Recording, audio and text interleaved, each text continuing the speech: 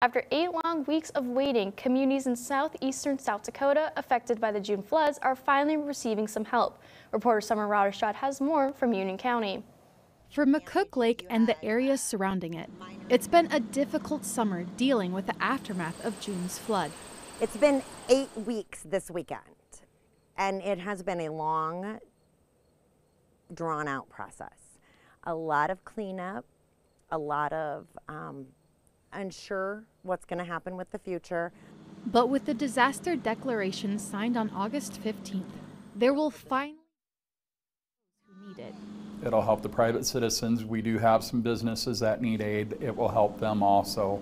And then it also, like I said, helps the public side, which is fixing roadways, bridges, levees, things like that. People affected by the flood have less than 60 days left to fill out paperwork online. However, there will be another option. Probably within about a week or two, we'll be looking at setting up what's called a DRC. It's a disaster recovery centers. Basically what that does is it'll be a place where people can actually go in, sit down with the FEMA representative, fill out paperwork with them and file it with them, so that if they're not comfortable with using a mobile app or using a computer, you're able to actually go sit down with the FEMA rep face to face. Residents are finally getting relief after 8 long weeks of waiting.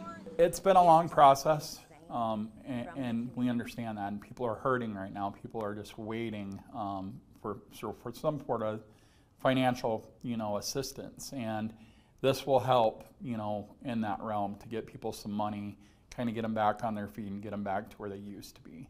But now that we have the FEMA declaration, hopefully some of these people will be able to get some of those answers that they've been longing for.